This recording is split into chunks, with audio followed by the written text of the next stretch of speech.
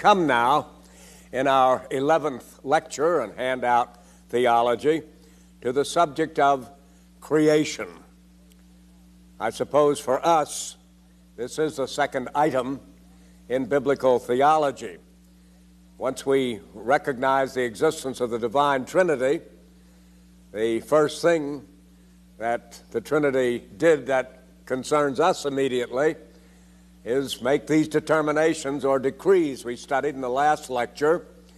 And now the first step in the carrying out of these eternal decrees is the temporal act of creation. Creation usually means making something of nothing, which I'm afraid is the ultimate absurdity. 2, even God is unable to make something out of nothing. 3, if God made something out of nothing, it could not have been nothing. Out of nothing, nothing comes or is brought because there's nothing to come out of it or to be brought from it. 4, God can't square circles or make nothing something. More properly speaking, of course, it's not that God can't do it, but that there's nothing to do. It's a meaningless proposition. 5, besides, God himself is being, infinite, unlimited. Other beings than being cannot exist independently of him. Speaking more properly, they have no being if considered separate and independent beings. 6, there cannot be being in addition to all being, or it, God, would not be all being. 7, what then is creation? It must refer to the modification of infinite divine being. 8, this seemingly obvious doctrine of creation is often resisted because it seems to spell pantheism.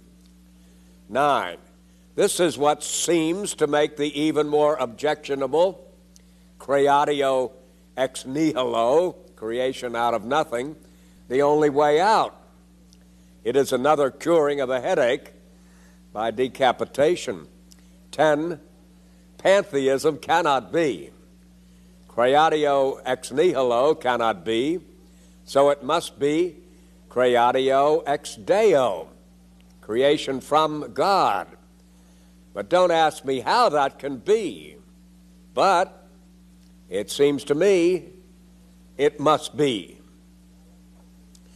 Now let's look at this doctrine as I presented it here, which I'm sure all of you will recognize is not the common understanding of creation. And I'm asking you to bear with me. I realize I'm in a decided minority of Christian theologians who have interpreted creation in this manner.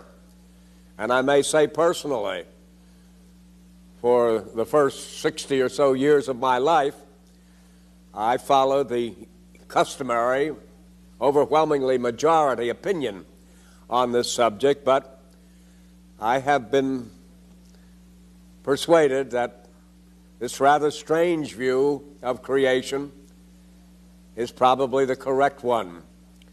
And it's Jonathan Edwards who has shook me up on this one and settled me on another viewpoint. But like Edwards, with whom I agree on this, I'd say it's not essentially different from the other. And I'd say to all of you, if you can't accept this interpretation and prefer to live with the usual one, I don't think anything essential is lost. I don't present this as a point of orthodoxy or anything like that. It's not that serious, but one has to wrestle with the question of the creation by God, and the wrestling has led me to surrender to this type of viewpoint. I notice, therefore, in the first place, that creation usually, almost always, with most conservative Christians, means making something of nothing, which is the ultimate absurdity, I'm afraid. Creatio ex nihilo, creation out of nothing, is what we usually mean by creation. At one time there was nothing, and God said, let there be light, let there be firmament, let there be this, and for the first time, being came into being. And here the customary viewpoint itself tends to hold back and shrink back a little when it comes to ask whether these beings are then independent and existing of themselves. They don't want to say that. They will invariably say it. These beings God created are preserved by God, and let the matter rest at that point. But we observe in point number 2, even God is unable to make something out of nothing. 3, if God made something out of nothing, it could not have been nothing. Out of nothing, nothing comes or is brought, because there's nothing to come out of it or to be brought from it. You realize that's a pretty obvious statement. And we realize that even though it's customary to say this, it's a little embarrassing to explain what we mean by it. A magician brings a rabbit out of a hat. We know it doesn't come out of the empty space, because there's nothing in the space of a hat for a rabbit to come. Now, if God brought the rabbit, it would really have come from that area, but it wouldn't have come out of non-being, because to have something as being, which isn't being, is a meaningless proposition. I know, of course, we immediately say, may be meaningless for the magician, may be meaningless for the creature, but it's not meaningless for God. But I'm afraid it is meaningless for God. Not that he brought something into existence, but that before that there was nothing, and then he brought out of that nothing something. I think you can see when you say it that way. In the beginning there was nothing, and from that nothing God extracted something. That won't wash, will it? That can't be the real meaning of it. What we're trying to say, I think, in the piety and the conviction of our minds and hearts, is that the existence of this created universe is owing to God alone. He wasn't dependent on anything else. There was nothing to help him, as it were. But when we get over to the actual doctrine, creatio ex nihilo, you see, that's saying more than that. That is saying from nothing, nothing comes. Now, nothing itself is nothing. That is, it doesn't even exist as a concept. It's a word without meaning. Because if you ever try to define nothing, you realize you've got something. As Edwards would say, nothing is what the sleeping rocks dream of. And I say, if anybody thinks he knows what nothing is, he must have rocks in his head.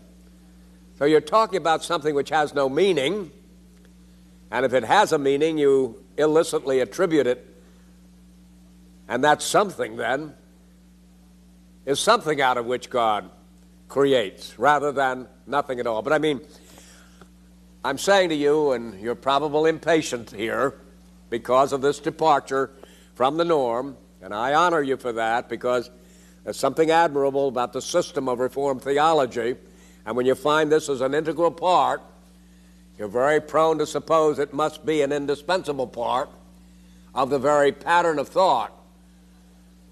And for somebody to question it would disturb you, and you may well and legitimately be disturbed, but I say if you look closely at it, I'm afraid you're up against an unimaginable concept. And that we shouldn't actually be afraid of the notion that there are things that God cannot do.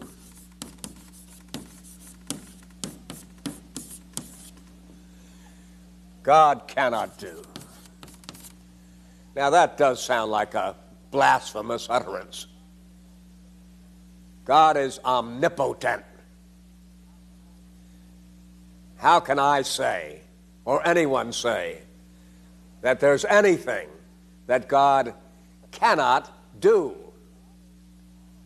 Well, God is a moral being, and the Bible itself says he cannot lie. The judge of all the earth cannot do wrong.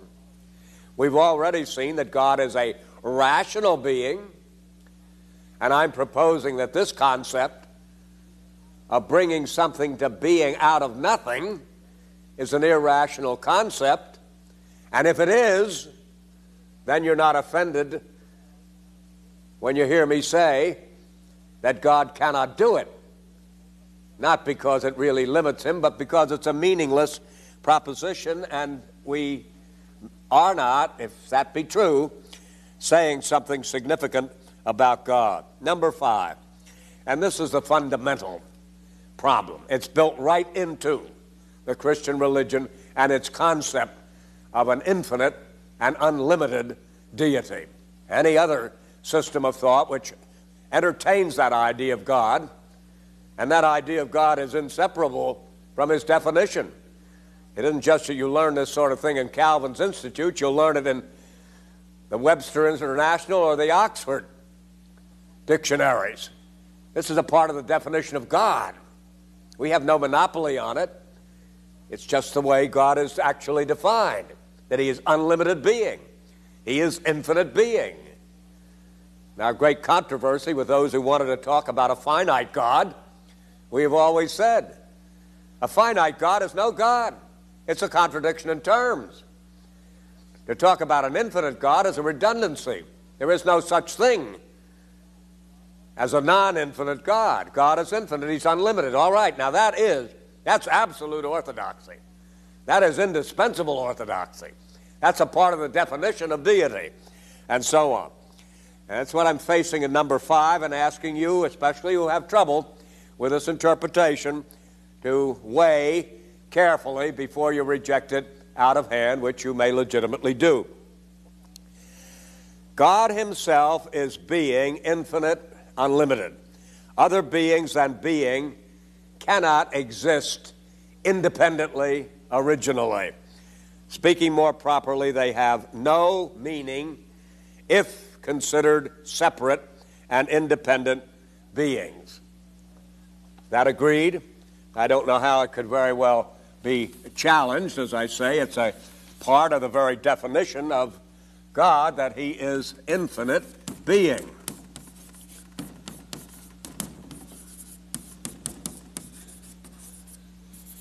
There is no other being if he's infinite. If there's another being that exists in addition to him or apart from him, then he is not infinite. Now you know, as I say, to deny his infinite being, that is heresy. That's an immovable point. Say he's finite and you're not talking about God anymore. He is infinite. But what I'm asking you to feel now, and as it were in your gut as well as in your brain, that he is infinite. If he's infinite, there can't be other being than himself. Is that not so? And if that is so, that certainly says something about the creation. We've already shown it couldn't meaningfully come out of nothing, and now we're saying it can't possibly be something other than being, which is God, who is infinite. Number 6, there cannot be being in addition to all being, or it, God, would not be all being. If there is other being independent of him, in addition to him, he is a finite being. He may be 99 and 99/100% of all the being that is, And any other being than he may be infinitesimally small and insignificant, but it doesn't matter. It destroys his infinity. We no longer believe in the infinite God, and we are not about to do that. And if we're not about to do that, we do have a distinct and irresistible bearing of this fact on the nature of the creation. As being there, but it cannot be in addition to the all-being of God, or he would not be all-being, omnipresent. Now we ask the question in the light of all that, number 7, what then is creation? What is creation? It must refer to the modification of the infinite divine being. Creation is a reality. There's no disputing it. Nobody who believes in God disbelieves in his being the author of all that is, what we call creation. But what is the creation? What are these beings who seem to come into existence as other than the infinite being? Well, they have to be modifications of his being. They can't be an addition to his being, not only because there's no source from which they could come, but because it would make our God a finite God and no God. You understand, I know I'm laboring the obvious. I know this was plain to you 5 minutes ago, but at the same time I'm doing it because it cuts across the grain of our usual thinking so severely that you really must adjust even to understand what I'm saying. And you have to understand it before you either accept it or reject it. And I say the pressure on me that's dislodged me and may conceivably dislodge you from the usual way of thinking about it. You're not questioning creation, but it's a different way of thinking about creation, is this double dilemma. It couldn't have come from nothing, and if it actually came into existence as independent of God, there would be beings alongside all being, and God would not therefore be all being. So this being has in some way or another to participate in the divine being, be what I call here some kind of modification of the being of the infinite being. 8. This seemingly obvious doctrine of creation, I have to laugh at myself at this, because obviously it hasn't seemed at all obvious to the generality of Christian theologians down through the ages. But as I say, when you look at this data, it seems to be awfully obvious. This seemingly obvious doctrine of creation is often resisted because it seems to spell pantheism. Pantheism means literally all is God. Pantheism.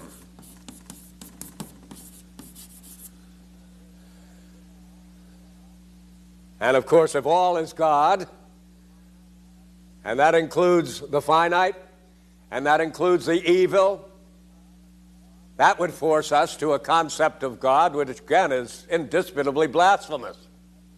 It couldn't possibly be that everything is God and good and holy. That's what got Mary Baker Eddy into trouble, as we were noticing in the other lecture there, and so on. Because she couldn't see her way out of this, she got into this notion of denying that evil even existed. We know that's not a solution, but this particular doctrine, widely held around the world, and sometimes you've got people in the Christian church who virtually teach the same thing under this kind of pressure. But we know whatever the pressure is, we can't go here. This is untenable. We're to identify everything with God in a way in which there are no distinctions, has all those liabilities to which I have just referred. 9, this is what seems to make the even more objectionable creatio ex nihilo the only way out. So we've got to make a creation out of nothing and keep it totally free of the being of God. See, I'm trying to explain now how this customary view, which is almost axiomatic in theistic circles, has come into an established, almost indisputable verity. It's because you can't have that. And it looks as if the only being is divine, pantheism is inevitable. So, recoiling from that, we fall into ex nihilo creation. But you see, what we're doing here is fleeing from a lion and running into the arms of a bear, as the prophet talks about it in another connection. This has to be avoided. If this avoids it, if it's a creation ex nihilo, you have no danger with pantheism, but it has its own problems, such as I have mentioned. And between those two pressures, you have to come, it seems to me, to a notion such as I proposed here, the modification of the divine being. Pantheism cannot be. Creatio ex nihilo cannot be. So it must be creatio ex Deo, out of God himself. Don't ask me how that can be, but it seems to me it must be. Now here, in the area of very profound mystery. A mystery so profound, there's virtually nothing much you can say about it except that this is where it would have to locate. And saying this, you maintain the indisputable infinity of God without falling into pantheism. And that's the reason, mysterious as it may be, it actually, seems to me, must be. In a certain sense, the psalmist prepares us for this sort of thing when he says, if I make my bed in Sheol, or hell, thou art there. You know, that great psalm is telling us there's no such thing as escaping the being of God. Wherever you are, he is. And among other propositions, God is in hell. We know that quite apart from that psalm because he's everywhere. As we'll see in our final lectures in this series, it's not the absence of God from hell that makes it so terrible. It's the presence of God in hell. But you see, there's no place where God is not. In him we live and move and have our being, whether it's in hell, whether it's in this earth, whether it's in heaven. Wherever there's any being at all, it has its being in God. In him we live. We don't live except in him. Apart from him, we wouldn't live. We do live, therefore we are in him. We live, we move, and we have our very being in the all-being. But in such a way that being with God can be the object of his moral wrath in hell, or the object of his moral pleasure in heaven. He is able to maintain his moral distinctiveness in a universe which participates in some mysterious way in his very being, and without which it wouldn't have any kind of being whatsoever. The reason we fear this doctrine, because of its tendency toward pantheism and the obliteration of all moral distinctions, which we know is totally incompatible with the Christian religion, is overcome by the reality that's difficult to explain, but is incapable of denial, that even though all being has its being in him, and is just a kind of modification of his being, And without participating in his being, it would have no being at all. It does not obliterate the rational or the moral aspects of the deity. And as I say, I don't know any way by which that is more pointedly and poignantly indicated than by this observation: we don't even escape God in hell. We're only alive in being in hell because we participate in the divine being. And yet God, the divine being, is infinitely blessed and everlastingly happy, even in hell, where his being is, who those who participate in his being know nothing but his wrath forever and forever. As I say, it's mysterious, but the evidence is there.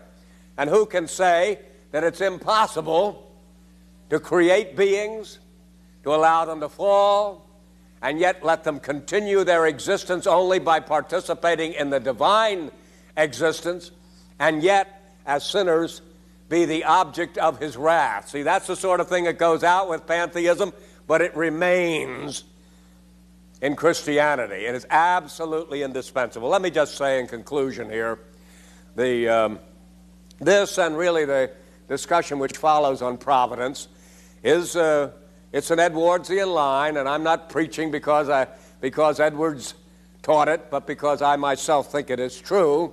But it is definitely something you don't have to accept. The usual way of thinking that really means to give God all the glory for the existence of anything other than himself. That's the important thing. But when you do give a lecture on creation, as I'm called upon at this particular time, because no one can survey the system of doctrine taught in Holy Scripture who doesn't take into consideration the doctrine of creation. And when you think about what creation must be and is, I am driven to this conclusion. But I made it very plain to you, and I want it to be plain to you, that this isn't a minority opinion, and in no sense indispensable.